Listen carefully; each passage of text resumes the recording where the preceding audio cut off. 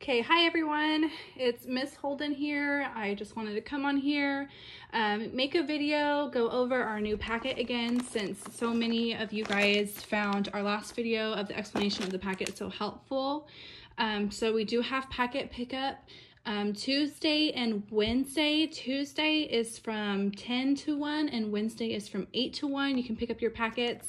There's usually someone there until 3, so if you've needed to go after 1, you're probably going to be fine until 3. You'll just have to go into the office instead of drive up. But when you pick up your packet, it's going to be in this nice baggie, Ziploc bag. Everything that you need is going to be in here. When you open it up, I have another one right here. We put a pencil and eraser in the baggies this time to kind of just get the kids a little bit excited. Then of course on the front we have our suggested daily schedule, as always, just like last time.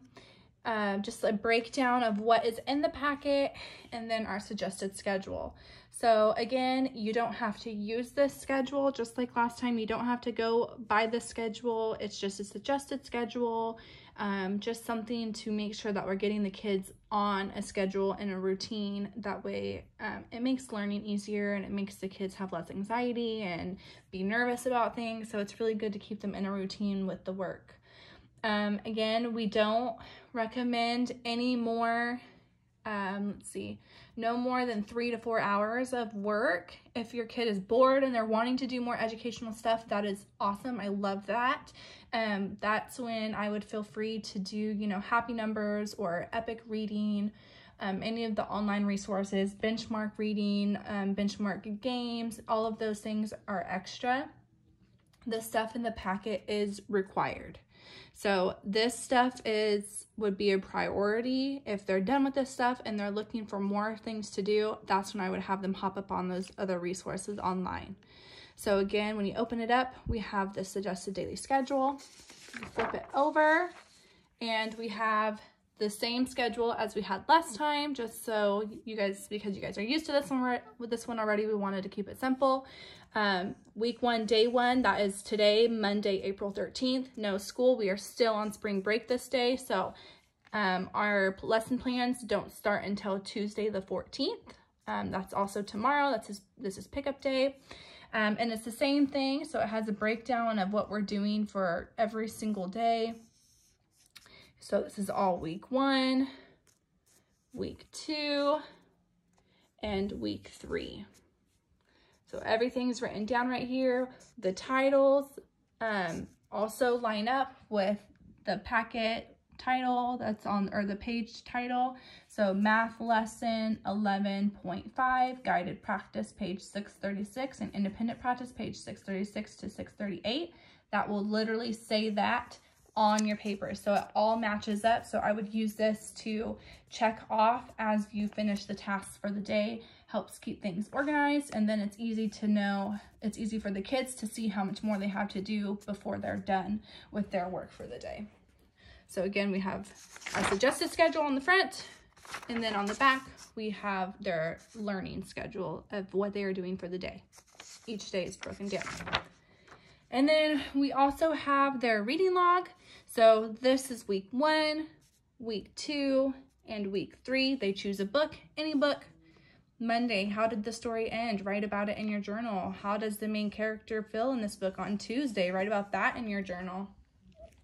So different things of your book, and you can use the same book for the whole week. If you want to read it every single day, that is fine. Or each one can have a new book, that is fine too, whatever you prefer. Either of those work. So in your packets, oh, it's all the way on the back, let me grab it. In the packets are journals, little notebooks. So they're not used to writing on this type of paper, but it was what we had, so we had to make do. So if you have paper that they feel more comfortable with, that is fine, but we had to make do with what we had. So this is what we had in our classrooms. And then also there are more girly ones than there are boy ones, so if you have a preference, make sure to note it when you pick up that you would like something that's more boyish or gender neutral. We just used what we had in the classroom and we tended to have more girl stuff. So I am sorry about that, but we had to use what we had. So again, this is your journal. You are going to keep this journal for this 3 weeks, and we're not sure if our school closure is going to be extended. If it is, you will use this for those other 3 weeks as well. So don't get rid of this notebook. You guys are going to be using it for all of your reading logs. So we have our reading log, again, week 1, week 2, and week 3. This is Monday, Tuesday, Wednesday, Thursday, and so on. So again, suggested daily schedule, learning schedule, and then our reading log, our journal, notebook. So after you go through all of that, then we have this packet. This says Unit 9, Week 1. So this is still going to be our Week 1 that we're starting with on Tuesday. And this is going to be the story for Week 1. Okay? And then we actually have 2 stories for Week 1. So these are all labeled. These are all the stories that we're going to be using. And then it goes into Unit 9, Week 2. So this would be Week 2. So we just put all of the stories together. That way they were all in one place. And they're easy to refer to. Let's see. And some of these, are just make you think about the story a little bit. So, and then Unit 9, Week 3. So there's 4 stories in here. These are all together. You need to read these in order to do some of the worksheets. So that's the first packet that you'll see when you open up your distant learning Ziploc bag packet when you get it. The next packet that you'll see is actually the work packet. So there's lots of packets in here, and it's just because we split everything up. That way they all were individual. So Unit 9, Week 1. This is our unit. We use goods and services. Here are our spelling words. Spelling words and phonics are optional for as of now. You don't have to work on these. We had some parents requesting it, so we decided to add it in. Just for good measure. You can do spelling word practice. You can do a practice spelling test. It's extra practice if needed, but it is optional, so it's not our priority right now. Our priority is the reading skills. But we did put it in here. So Unit 9, Week 1, this would start our unit. Here's some spelling practice. And then we have our pages, again, Week 1, Day 2, because we're starting on Day 2 for Week 1. And then it goes Week 1, Day 3, Week 1, Day 3. So again, just like last time, these are all labeled at the top. Week 1, Day 4, Week 1, Day 5. So again, everything is labeled at the top, and it goes all the way to Week 3, Day 5. So again, if you look at your learning schedule, I go to Week 3, Day 5. It says right here, expand declarative and exclamatory sentences. Just what it says up here. So again, the worksheets match with the paper. So it shouldn't be too hard to figure out, oh wait, which paper am I supposed to be working on next? Which worksheet are we working on? So it should be pretty easily laid out. This is the first or the second packet that you'll see. So the first packet, when you opened it up, were all the stories that you needed for the worksheets that are in here. So, for example, Week 1, Day 2, we're doing key details from the story From Dairy Farm to You. So I'm going to go over here. Here's From Dairy Farm to You. Read the story, and then we're using key details to write sequence of events of what happened in the story. So the story title, what you need to read, is right up here, From Dairy Farm to You. It's at the top of the page. So this is your second packet. This is the work packet that they will actually be using. The kids will be actually using. The next packet is the same exact packet that you just saw, but it is a parent copy. So since this is no longer review work, this is now new material, new curriculum that they are learning. We included a parent copy with answer keys. So you know what we're expecting of them. This one has answer keys already typed in. And again, same thing. It has Week 1, Day 3, Week 1, Day 2. So same thing. It's still labeled all the same. This is just a parent copy, so you can make sure that the kids are on the right track and they're doing the work correctly. So So lots of handwritten key detail or answer keys for you guys. So then yes, as you keep going, then we get to week 9, unit 2. We use this as our cover page. Again, spelling, words, and phonics are optional. We just really want to focus on the reading skills. So again, answer keys, parent answer keys for you guys, since I know this is difficult. But that is the next packet that you'll find. After that, we do have our math packet. And same thing, week 1, day 2. So on your schedule, on the schedule, week 1, day 2, it says math lesson 11.5. If you look right here, topic 11, lesson 5. So 11.5. It says page 636. Page 636. And then it says independent practice, page 637 to 638. So then if you look, here's 637, says independent practice, and 638, math practice. So it lines up again. Up here at the top, they always use examples to show what is expected. We will also be doing little lessons, sending instructional videos showing the students how to do the problems so they can learn from us as well. After this packet, you will find the parent packet. Same thing, it's the same math packet as this one. This was the student copy. This one is the parent answer key. So again, here's the answers for everything, so you know what we are expecting of them, and the answers of what would be expected in class. Okay, after that packet, we have our shared reading book. So we will be working on unit 9. This has unit 9 and 10 in it, but right now we're focusing on unit 9. We're not working on this every day, okay? This is only on, I believe, Wednesdays. Oh, wait. Let me see.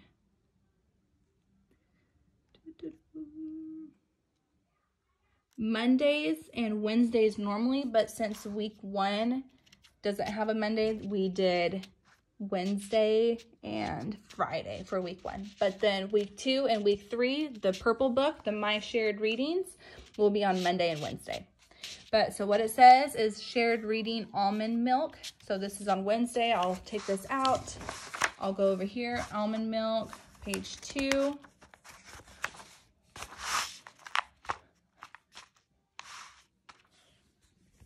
And then we have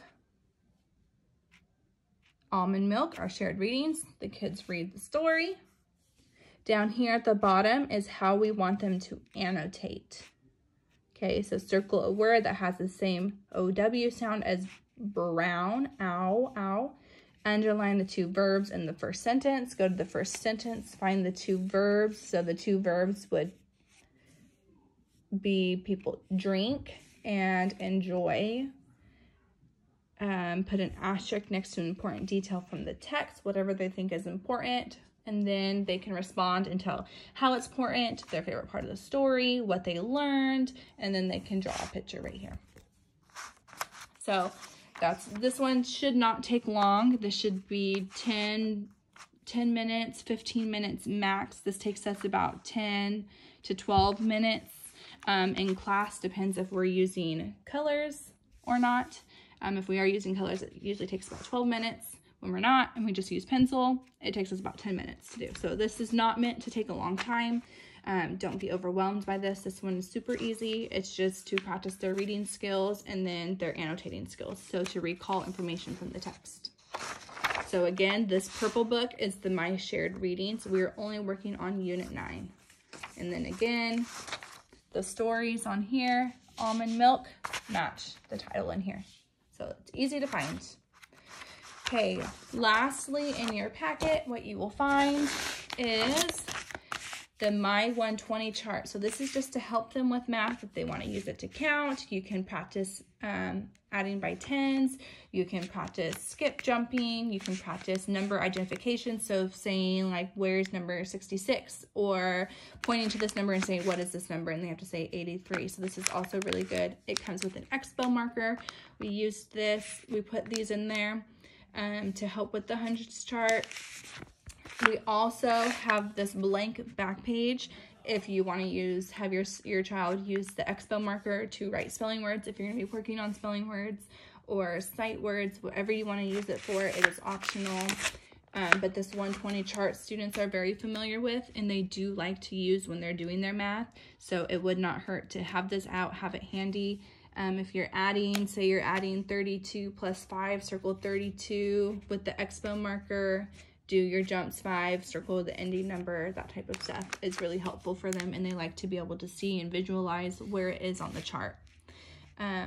So this is also in your packet, and then again in the back will be the journal. So there's lots of packets in here only because we are including parent, oops, where did my stuff go? Only because we are including the parent answer keys. So again, when you open your packet, we have our schedule, a more detailed schedule of what we're doing. We have the reading logs. This packet is all of the stories for the whole 3 weeks. This packet is the student working packet. This packet is our parent, oops, sorry, it's all called, yeah, our parent copy, parent answer keys. This copy, student math work pages. This one right here, parent answer key for the math work pages. My shared reading book, 120 chart, and an expo marker. You can write right on here with your expo marker. That's what this sheet is for. And then the journal. And then also, I wanted to put out that there will be 2 new lessons a week. So they will be learning 2 new math lessons a week and 2 new ELA lessons a week. So what that will look like is on Mondays, let me find my math. The same will go for ELA, but I'm just going to use math as an example. On Mondays, I will send out an instructional video of how to do this guided practice and independent practice. I will put out a video of instruction. The kids are to watch it. You can watch it, whatever works for you guys. And then the day that we watch that video, they will be doing the guided practice and independent practice. The following day, they will be doing the homework and practice. It's the same thing. It's just more practice on that same thing. So I won't be putting out a video that day. And then the following day, we have more guided practice and independent practice. So that day will be a new concept, and I will be adding out an instructional video. So there will be 2 instructional videos for me a week for math. And then the other days that there is no video, they will just be doing homework and practice. So the same things that we have learned already, they'll just be getting extra practice. So same thing with ELA. I will be sending out 2 instructional videos of them knowing and learning new things. The other days that don't have a video will just be review of the thing that we learned the day before. As always, please, please, please don't be afraid to send me questions, ask questions. I don't mind. I'm here for you guys. We're all overwhelmed during this time. I'm just trying to make it through. And I definitely want to make sure that you guys are getting the best support that we can at home. If you guys have any other questions concerning the packet, please let me know. You can email me or message me on Parent Square. All right. Thanks for listening, guys. Bye.